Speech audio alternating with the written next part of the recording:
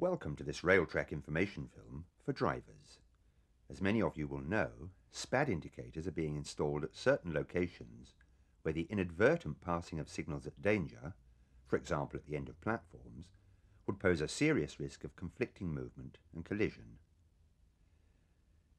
In this program, we'll explain how these new SPAD indicators work and how you should respond to the indications given. The purpose of the SPAD indicator is to provide urgent warning that a signal has been passed at danger. It's an emergency indication and must be acted upon immediately.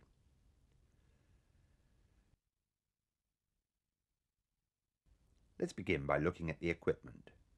The indicator takes the form of a standard 3-aspect signal head, which normally has all 3 aspects unlit.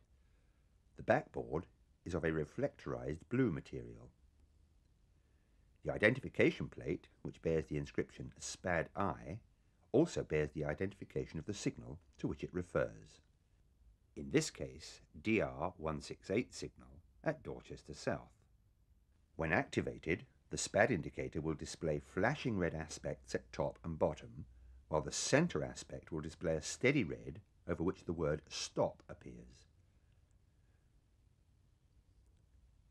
The SPAD indicator will normally be placed approximately 50 meters ahead of the signal to which it applies, but may be closer if the distance to the fouling point of the junction is restricted.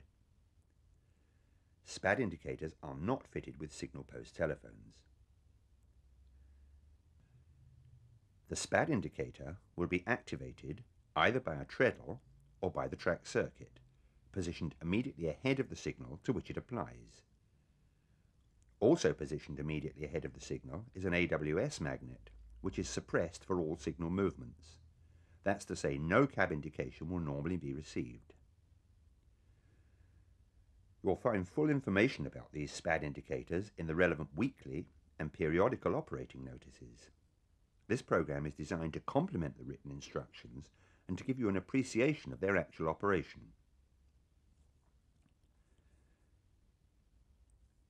So let's begin by looking at what happens when a driver accidentally passes a platform starting signal at danger.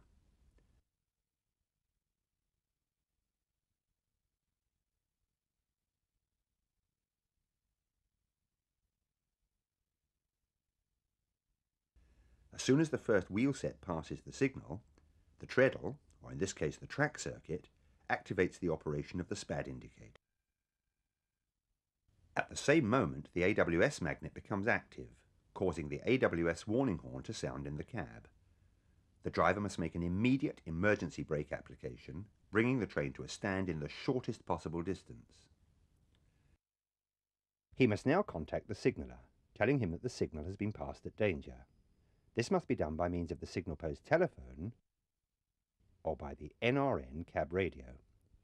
The driver will then be required to answer some questions which the signaller is obliged to ask. He must not move the train until the signaller gives permission.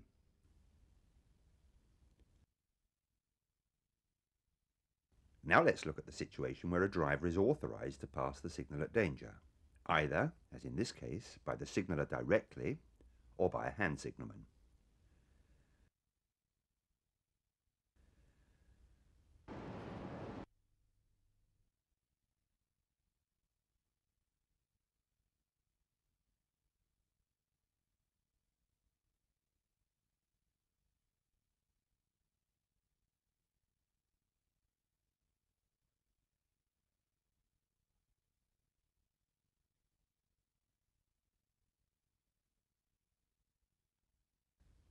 Once authority has been given, the signaller will instruct the driver to disregard the SPAD indicator.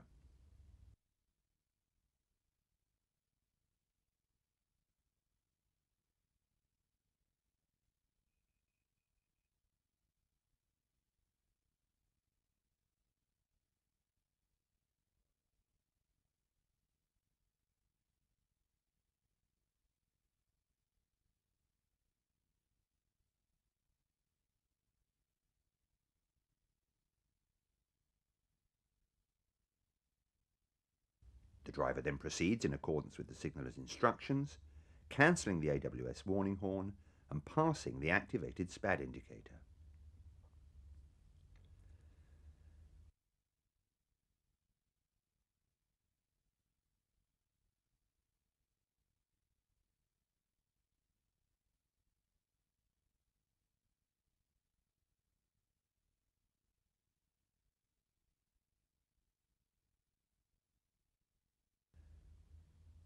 At certain locations, such as Southampton, additional SPAD indicators will be provided to give warning to drivers of trains on opposite or adjacent lines, or on the same line in the opposite direction, that a signal has been passed at danger.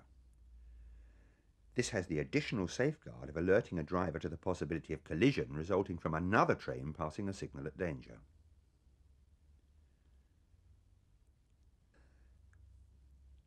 Some stop signals, provided with SPAD indicators, will be fitted with override plungers, so that when authority is given to pass the signal at danger, the driver or hand signalman can depress the plunger to deactivate the SPAD indicator for the authorized movement. The override will be operative for that movement only. In all cases, the SPAD indicator apparatus will reset after the passage of the train.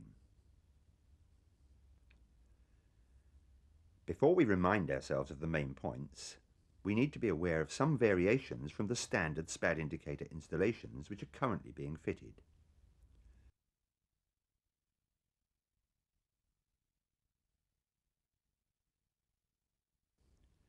At Sheffield, Meadow Hall Station, a prototype SPAD indicator has been in use for some time. As we can see, the arrangement of the head is somewhat different. It's a fibre optic device, and when activated displays two flashing red aspects, but with the word stop vertically in red dot matrix form. It doesn't have a blue backboard, neither is the identification plate blue. In all other respects, this SPAD indicator operates in the same way as those we've already looked at.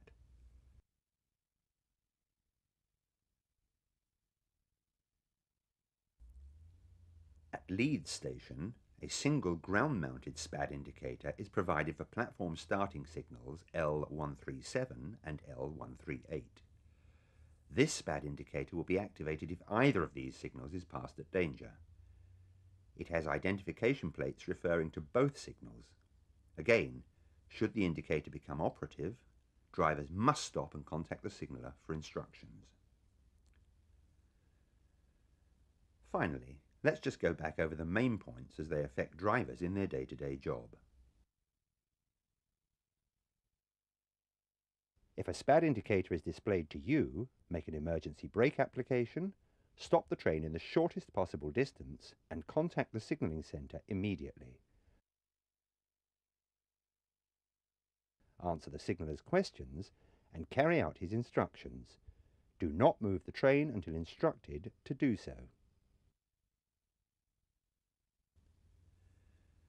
If you're authorised to pass a signal at danger, you may proceed according to the signaller's instructions, cancelling the AWS warning provoked by the SPAD indicator magnet and ignoring the indication given by the SPAD indicator.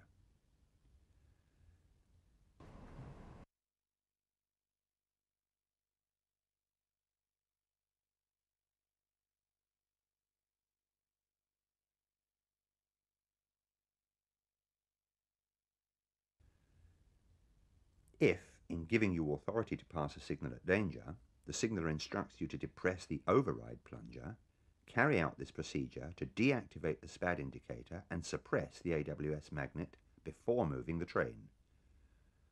Don't forget, failure to do this could cause the driver of another train to receive a SPAD indicator warning. SPAD indicators are part of the signalling system. Any defect, malfunction or incorrect aspect displayed to you must be reported on the driver's report form RT3185. We hope you found this short program useful in gaining an overview of the SPAD indicator, and thank you for your attention.